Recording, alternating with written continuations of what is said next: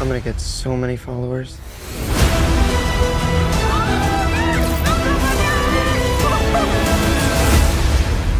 Oh, yeah. Never doing that again. I'm never doing that again. Hi everyone, it's Charlie. This is going to be my Spider-Man Far From Home post-credit scene and video for the ending. There's so many big things that they set up. There are 2 post-credit scenes. Hopefully you've had a chance to see the movie. If you're brand new to the channel, we're still doing that IMAX ticket giveaway. All you have to do to enter is be a subscriber and leave a Spider-Man comment on the video.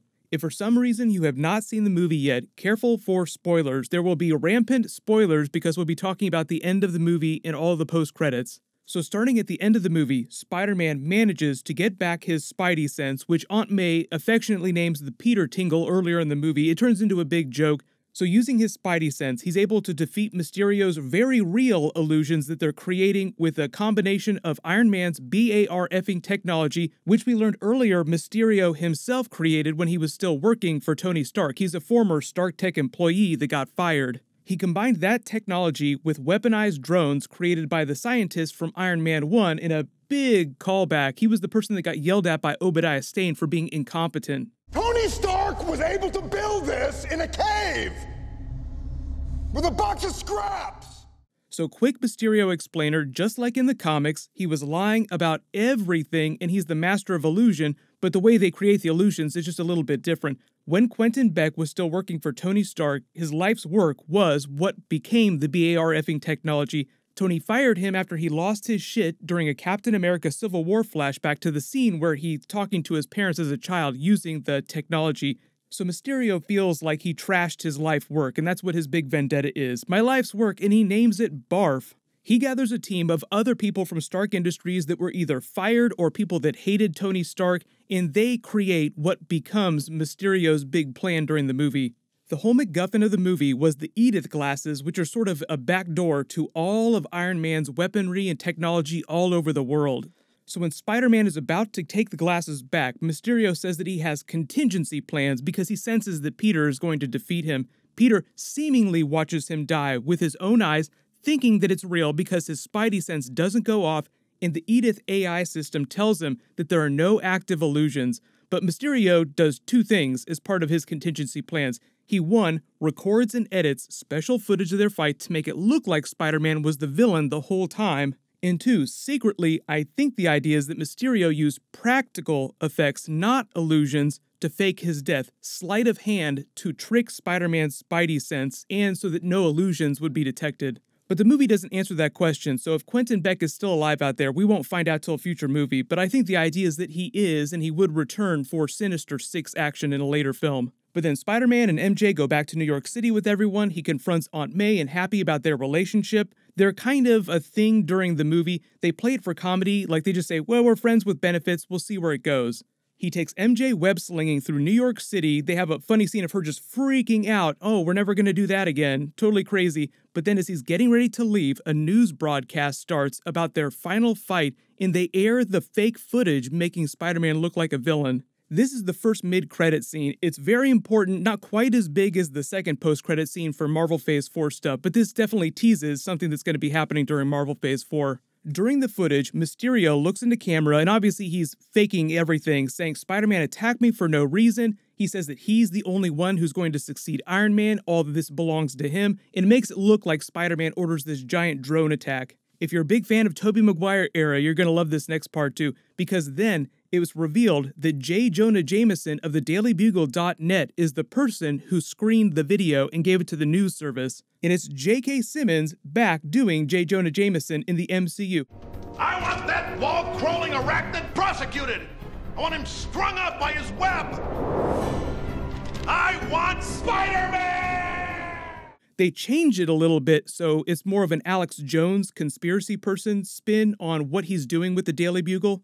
That just feels like it's updated for a more contemporary environment. So he's doing more video hit pieces on Spider-Man instead of traditional newspapers because not that many people read traditional newspapers anymore. So he just looks a little bit different, but it's the same basic idea. He's going to start running a bunch of hit pieces on Spider-Man. Spider-Man is terrible. Everyone should hate him. JJ says that Mysterio is probably the greatest hero that the world has ever seen. He tries to make him sound like he was even better than Iron Man at the end of Avengers Endgame.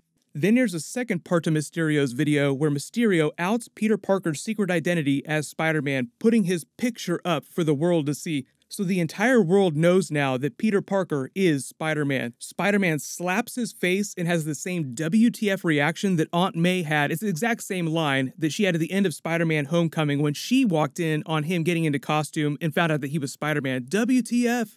I assume that J.K. Simmons, J. Jonah Jameson, will be a bigger character during Spider-Man 3. They haven't announced what the story for that is, but this mid-credit scene is basically a teaser for the biggest problem that he's going to be facing going into that next Spider-Man film. How is he going to deal with this now that all of his villains are going to call open season on Peter Parker, Spider-Man? They all know who he is so they can find out where he lives, where his friends live. They can come after Aunt May now, which is exactly what happened in the comics during Marvel Civil War when he publicly outed himself as Spider-Man. It's right out of the comics. What ended up happening after that too is that they had to do the One More Day storyline. The only way for Peter to save Aunt May from dying because someone had finally gotten to her was to go to Mephisto, broker a deal, which wound up erasing his relationship with Mary Jane. Now, obviously, they're not going to do One More Day in the movies. It'll be a little bit different. But remember the Spider-Man Homecoming post-credit scene with Scorpion and Vulture? Scorpion wanted Vulture to tell him Spider-Man's secret identity. Now he doesn't need to. He can see it on the news. So this just paves the way for a Sinister Six movie later on, whether that's going to be Spider-Man 3 or it's going to be some other movie after that. We don't know how long it's going to take to get to Sinister Six, but this is setting the stage for a more Dark Reign type of territory. Because yes, Nick Fury has stuff going on in the other post-credit scene that I'll talk about in a second, but the world still needs another Iron Man figure. That role is still empty because Mysterio just poisoned the world against Spider-Man. The second post-credit scene, I think, is even bigger for the future of Marvel Phase 4. They played it for comedy, so I think that a lot of people didn't pay too much attention to what was happening, especially at the very end of it. But they revealed that Nick Fury and Maria Hill had been Skrulls this whole time. The entire movie, every time you saw them, they were Skrulls masquerading as those two. It was Talos and his wife from the Captain Marvel movie that had come back. They even foreshadowed it at the beginning of the movie in the opening scene and a couple times thereafter. The first time they have dialogue, Maria Hill calls Nick Fury Nick. Everybody calls me Fury. Not Nicholas, not Joseph, not Nick. Just Fury. What does your mom call you? Fury? What do you call her? Fury. What about your kids? If I have them, they'll call me Fury. Nobody calls him Nick. Everyone calls me Fury. That should be the first giveaway that they're not the real Maria Hill and Nick Fury. Then later when Mysterio is explaining the multiverse to Spider-Man for the first time, Nick Fury says he's from Earth, just not yours, instead of saying our Earth. So as they're driving away, Talos talks to his wife about how upset he is that Mysterio was able to fool him with all these illusions, a shapeshifter. It's embarrassing. They call Nick Fury and tell him that he has to come back because things just went completely off the rails, and you learn the only reason that they were supposed to be pretending to be Nick Fury and Maria Hill was because he asked them to execute the final part of Tony Stark's will. Give the Iron Man glasses to Spider-Man. That's all they were supposed to do. They weren't supposed to get involved with any of this Mysterio stuff. So Talos is admitting to completely messing up the situation with Nick Fury being off on vacation. They reveal that he's on a beach, but the beach is actually an illusion itself, just another wink at the whole Mysterio plot with the illusions. And he's been taking a short vacation break on a giant space station in orbit that looks like the Sword station from the comics, as if they're teasing Sword for Marvel Phase 4. Another indicator that this is actually the Sword space station from the comics, he yells at everyone as if he's in charge, tells them to get back to work, and who's seen my shoes? Because he's walking around without shoes on. The reason why that's a big deal is because Sword teases very big cosmic threats that Nick Fury is preparing for. S.H.I.E.L.D. was designed to deal with Earth-based threats emanating from Earth. Sword is all about dealing with bigger cosmic threats.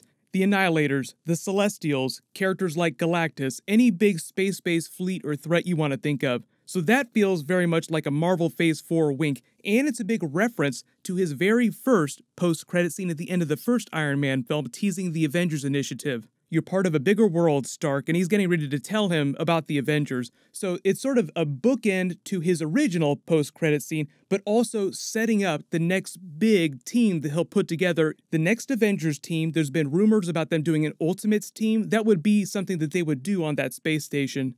They even have a couple cosmic teasers during the movie. There's a teaser for Nova when they're doing all the movies on the airplane. The joke is that the world has developed movies and television shows and documentaries to talk about the things that have happened the last couple of years. So there's a movie about the Snap. There's a movie called Finding Wakanda. There's a movie called Hunting Hydra. There's a Nova documentary with Eric Selvig teasing the Nova character, obviously. And then there's an Iron Man one called Heart of Iron.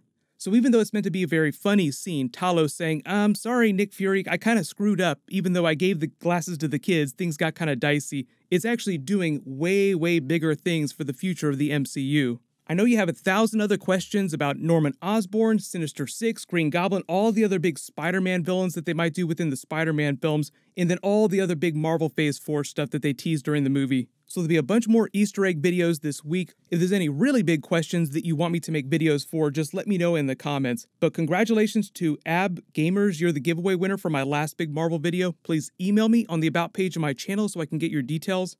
Click here for that brand new Avengers Endgame post-credit scene from the re-release, and click here for that brand new Shazam Black Adam deleted scene. Thank you so much for watching. Everybody stay awesome. I'll see you guys tonight.